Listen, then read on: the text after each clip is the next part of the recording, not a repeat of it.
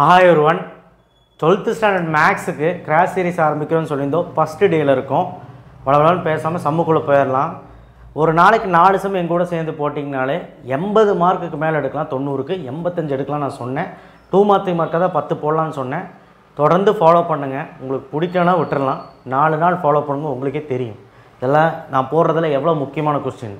கன்ஃபார்மாக பப்ளிக்லேயும் அண்டு உங்களுடைய கோட்டையிலையும் வரக்கூடிய கொஸ்டின்ஸ் மட்டும்தான் நான் சால்வ் பண்ணுறேன். ஸோ அதனால் சப்ஸ்கிரைப் பண்ணிவிட்டு கீழே அந்த வாட்ஸ்அப் சேனல் லிங்க்கில் வந்து ஜாயின் பண்ணி லைக் போட்டிங்கன்னா எல்லாத்துக்கும் போய் சேரும். ஸோ நிறைய பேருக்கு தெரியறதில்ல, தயவுசெய்து எல்லாத்துக்கும் தெரிய வைங்க. So exercise 6.1 cross series, quarterly cross series 9th some. என்னடா சார் 6th சாப்டர் நடத்துறீங்க, உங்களுக்கு நடத்த விட சார், கவனிச்சா மட்டும் போதும். ஸோ நான் இப்போ ஒரு குவாட்ரண்ட் எடுத்துக்கிறேன். ஆக்சிஸ் எடுத்துக்கிறேன். எக்ஸ் ஆக்சிஸ், ஒய் ஆக்சிஸ் எடுத்துக்கிறேன். கொஸ்டின் என்ன, prove that cos alpha minus beta. Alpha பீட்டாங்கிறது angle. So உங்களுக்கு தெரியும், எக்ஸ் ஆக்சிஸ் வந்து காஸ் அண்ட் ஒய் ஆக்சிஸ் வந்து சைன். ஸோ ஒன்றுமே கிடையாது, காஸ் அப்படிங்கிறது ஃபஸ்ட்டு குவாட்ரண்ட்டில் எழும்புகிற மாதிரி எடுங்க. இது வந்து ஒரு ஆல்ஃபாங்கிற ஆங்கிள், இது வந்து ஒரு ஆல்ஃபாங்கிற ஆங்கிள், சரியா? இங்கே வேர்ட்டிக்கலாக ஒரு லைன் போடுங்க. எதுக்கு சார் வேர்ட்டிக்கலாக லைன் போடணுன்னா, ஒரு ட்ரிக்னாமெட்ரி ஃபங்க்ஷனுக்காக. அண்ட் ஆல்சோ திரும்பவும் இன்னொரு ஆங்கிள் எடுக்க போகிறேன். திரும்பவும் இது பீட்டா, நல்லா கவனிக்கிறோம். இது ஃபஸ்ட்டு ஆங்கிள் ஆல்ஃபா, இது செகண்ட் ஆங்கிள் பீட்டா, ஓகேவா? இதுக்கு ஒரு பேர் கொடுத்துக்கிறேன் ஏ, இது ஒரு பி, ஓகேவா? ஓகே. இப்போ எக்ஸ் ஆக்சிஸ் வந்து காசுன்னு தெரியும், ஐ கேப். ஒய் ஆக்ஸ் வந்து ஜே கேப், ஓகேவா?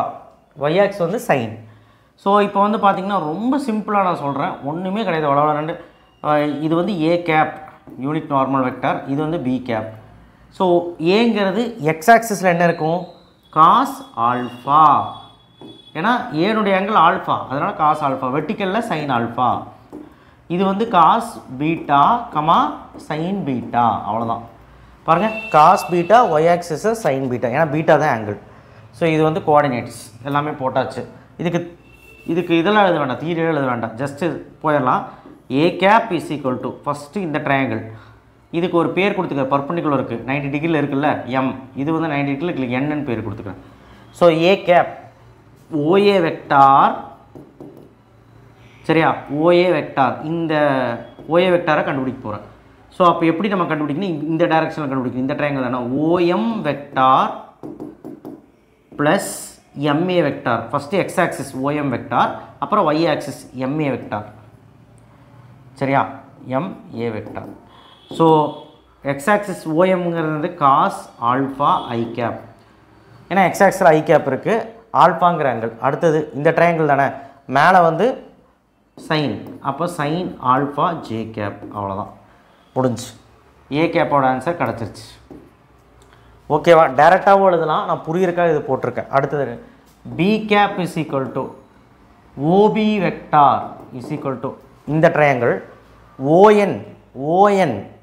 ON vector plus NP vector. First X axis ON plus NP, Y axis. அப்போ எக்ஸ் ஆக்சிஸில் காஸ் பீட்டா ஐ கேப் இங்கே இருக்கா, அடுத்தது plus sine beta j cap, முடிஞ்சு. வேறு எதுவுமே கிடையாது. ஸ்கூல்லலாம் அது இதுன்னு சொல்லுவாங்க, அதெல்லாம் கண்டுக்காதீங்க. இது எதுனா mark. காஸ்னா dot product, சைன்னா cross product, இது 11th ஸ்டாண்டர்ட்லேயே படிச்சாச்சு. அப்போ டாட் ப்ராடக்ட் ஏ கேப் டாட் பி கேப். அப்போ என்னெல்லாம் கண்டுபிடிச்சிருக்கோம், காஸ் ஆல்ஃபா ஐ cap plus sine alpha j cap dot cos beta ஐ cap plus sine beta j cap. இதுதான் வந்து 2 ஆன்சர் கண்டுபிடிச்சிருக்கோம், போட்டுட்டோம். இது 2 இன்ட்டு பண்ணோம், டாட்னா இன்ட்டு தானே, ஐஜேகே வரக்கூடாது. Cos alpha into cos beta, cos alpha into cos beta, அடுத்து plus sine alpha into sine beta, அவ்வளோதான். ஸோ இது டாட் ப்ராடக்டோட இது, சரிங்க? அப்படி தெரியலனா இங்கே ஆன்சர் இருக்குது, ஆர்ஹெச்எஸில் எடுத்து எழுதிரு. இது ஃபஸ்ட் ஈக்குவேஷன். அடுத்தது பை டெஃபினிஷன் போட்டுக்கோ, by definition. So A gap dot B gap is equal to A gap modulus B gap modulus cos என்ன ஆங்கிள் இங்கே இருக்குது, ஆல்ஃபா மைனஸ் பீட்டா, அப்படியே பார்த்து போட்டுருக்கு. இது நம்ம சின்ன வயசுலேருந்தே படித்தது, 11th படித்தது, டாட் ப்ராடக்டோட டெஃபினிஷன். அப்போ ஏ கேப்புக்கும் 1 தான், பி கேப் ஏன்னா மேக்னிடியூட் எடுத்தால் 1, அப்போ காஸ் ஆல்ஃபா மைனஸ் பீட்டா. அப்போ 1 into cos alpha minus beta, cos alpha minus beta, அவ்வளோதான். இது செகண்ட் ஈக்குவேஷன். பாருங்கள், ஃபஸ்ட் ஈக்குவேஷனும் செகண்ட் ஈக்குவேஷன் எல்ஹெச்எஸில் என்ன இருக்குது ஏ கேப் டாட் பி கேப் இருக்குது. அப்போ first equal to 2 1 equal to 2 அப்படின்னு போட்டு இடம் பார்த்ததுனால இங்கே போடுறேன் 1 ஈக்குவல் டு 2ன்னு போட்டிங்கன்னா இந்த ஆன்சர் வந்துடும். Cos alpha minus beta is equal to cos alpha cos beta plus sine alpha sign beta. அவ்வளோதான், இதுதான் ஆன்சர். ஓகேவா? புரிஞ்சுதா? இதோட ஆன்சர் இங்கே போட்டிருக்கு. புரிஞ்சுதா? ரொம்ப சிம்பிளில். அதே மாதிரி இந்த தீரம் வராமல் கொஸ்டின் பேப்பரே வராது. இந்த மாதிரி 4 தீரம் இருக்குது. கன்ஃபார்மாக கோட்டேலி ஆஃப் ஏலி எல்லா எக்ஸாம்லேயும் வரும். ஸோ அடுத்தது சைன் வந்திருக்கு, அதை கொஞ்சம் கவனிக்கணும். அதே மாதிரி எக்ஸ்ஆக்ஸ் ஒய்ஆக்ஸ் வரைஞ்சிக்கலாம். ஸோ இங்கே ப்ளஸ்ன்னு இருக்குது. ஃபஸ்ட்டு இங்கே ஒரு ஆங்கிள் எடுத்துக்கோ ஆல்ஃபா. நான் மைனஸ் பண்ணும்போது பெரிய ஆங்கிள் மைனஸ் சின்ன ஆங்கிள் போட்டு மைனஸ் பண்ணேன். அதாவது உங்களுக்கு அது மட்டும் சொல்லிடுறேன். மைனஸ் பண்ணுறது ஆல்ஃபா மைனஸ் பீட்டா தானே போட்டிருக்காங்க. அப்போ பெரிய ஆங்கிள் ஆல்ஃபா, சின்ன ஆங்கிள் பீட்டா. அப்போது இங்கே வந்து ஆல்ஃபா மைனஸ் பீட்டான்னு எழுதணும். எழுதாட்டினாலும் பிரச்சனை இல்லை. அது எப்படி வந்துச்சுன்னு போட்டேன். பெரிய ஆங்கிள் மைனஸ் சின்ன ஆங்கிள். இங்கே பாருங்கள், 2 ப்ளஸ் பண்ண சொல்லியிருக்காங்க. அப்போ இப்படி தானே வரும். ஆல்ஃபா பீட்டா 2 ப்ளஸ் பண்ணால் ஆல்ஃபா ப்ளஸ் பீட்டா. பாருங்கள், ஆல்ஃபா ப்ளஸ் பீட்டா. இது ஒரு பர்பண்டிகுலர் லைன், இது ஒரு பர்பண்டிகுலர் லைன் போட்டுரு. அப்போ தான் ஒரு ட்ரையாங்கிளாக மேக் ஆகும். அப்போ தான் கோஆர்டினேட்ஸும் எடுக்கிறது கரெக்டாக இருக்கும். அப்போ இது ஏ கேப், இது பி கேப், இது ஓ, இது பி, இது ஏ. இங்கே எம்என் பேர் கொடுத்துக்கிறேன், இங்கே என்எம். சார் புக்கில் எல்லு எண்ணெல்லாம் கொடுத்துருக்காங்க சார். ஏ கேப் எல்லாம் மாற்றி கொடுத்துருக்காங்க சார். இப்படியெல்லாம் போடலாம், எப்படி வேணாலும் போடலாம். ஆன்சர் வந்தால் போதும். சரி, ஓகே. ஃபஸ்ட்டு இந்த ட்ரையாங்கிள், இதோட கோஆர்டினேட்ஸ் அதே தான். Cos alpha comma sign alpha. இதோட கோஆர்டினேட்ஸ் பாருங்கள், cos beta comma sign beta தான். ஏன்னா X axis cos beta, Y axis sign beta தான். ஏன்னா angle beta. First quadrant, second quadrant, third quadrant, fourth குவாட்ரண்ட்னால plus minus. கரெக்டாக? அப்போ மைனஸ் தானே வரும். புரிஞ்சுக்கோ. இப்போது அதே மாதிரி ஏ கேப்பை கண்டுபிடிக்கலாம். ஏ கேப் டேரெக்டாகவே ஏ கேப் போட்டலாமா? ஏ கேப்னா ஓஏ வெக்டார் எப்படி போடலாம்? எக்ஸ் ஆக்சிஸ் தான் ஃபஸ்ட்டு பார்க்கணும் இந்த ட்ரையாங்கிளில். அப்போ எக்ஸ் ஆக்சிஸ் என்னது? காஸ் டேரெக்டாகவே போடலாம். காஸ் ஆல்ஃபா ஐ கேப் ப்ளஸ் ஒய் ஆக்சிஸ் என்னது? Sign alpha j cap. இங்கே இருக்குது பாருங்கள். அடுத்து பி கேப் டேரெக்டாக போட்டலாமா? காஸ் பீட்டா ஐ கேப். இங்கே மைனஸ் இருக்குது, கவனிச்சுக்கணும். Plus sine beta minus j cap. சரிங்களா? நீங்கள் இங்கே மைனஸ் போடக்கூடாது. மைனஸ் அப்புறம் போட்டுக்கலாம். மைனஸ் ஜே கேப் இங்கே தான் போடணும். இது ஐ, இது ஜேல தான் போடணும். ஏன்னா ஒய் ஆக்சிஸ் தானே மைனஸ், அதனால் ஆக்சிஸில் தான் போடணும், இதில் போடக்கூடாது. அடுத்து plus into minus cos beta ஐ gap minus sign beta j cap. மைனஸை உள்ளே இன்ட்டு பண்ணிட்டேன். இப்போது நம்ம ரெண்டையும் என்ன பண்ணணும்? டாட் எடுக்கணுமா கிராஸ் எடுக்கணும்? சைன்னா கிராஸ் எடுக்கணும், காஸ்னால் டாட் எடுக்கணும். அப்போது பி கிராஸ் ஏ. தப்பி தவறி A cross B எடுத்துடாது. B cross ஏது எடுக்கணும். ஏ கிராஸ் பி எடுத்தால் ஆன்சர் வராது. பி கிராஸ் ஏது. கிராஸ் ப்ராடக்ட்னு என்ன? இப்படி போடணும். ஓகேவா? மேலே ஐ ஜே கேன்னு போட்டுரு. பி என்னது? Cos beta. ஐயெல்லாம் விட்டுரு. அடுத்த மைனஸ் சைன் பீட்டா. கே பாருங்க இல்லை, அதனால் 0. அடுத்த ஏ கேப்பில் என்ன இருக்குது? Cos beta. அடுத்து என்ன இருக்குது? சைன் தப்பாக எழுதிக்கணும். ஏ கேப் இங்கே இருக்குது. Cos alpha sign alpha 0. பாருங்கள், cos alpha plus sine alpha 0. இந்த மாதிரி எழுதியாச்சு. ஸோ இது ப்ளஸ்ஸு, இது மைனஸ்ஸு. இது எப்படி எழுதணும்னு புரிஞ்சுதா? ஃபஸ்ட்டு பி கேப்போடு எழுதிக்கணும், கோஎஃபிஷியன்ட் மட்டும். அடுத்தது ஏ கேப்போடு எழுதிக்கணும், அதை எழுதுறேன். கே இல்லாதனால 0 போட்டேன், ப்ளஸ் மைனஸ் போட்டேன். இப்போ ஐ எடுத்தாலும் 0 தான் வரும் டிட்டர்மெண்ட்டு. ஜே எடுத்தாலும் பாருங்கள் 0 தான் வரும். அடுத்து கே எடுத்துக்கலாம்.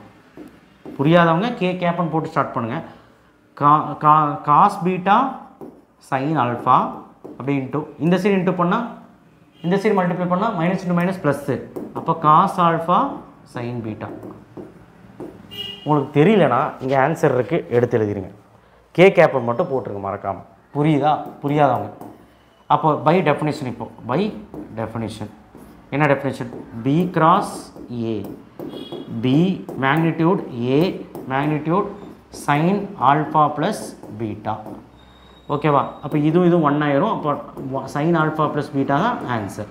இது second equation. But unit normal vector போடணும். கே கேப் மறக்காமல் கே கேப் போடணும்.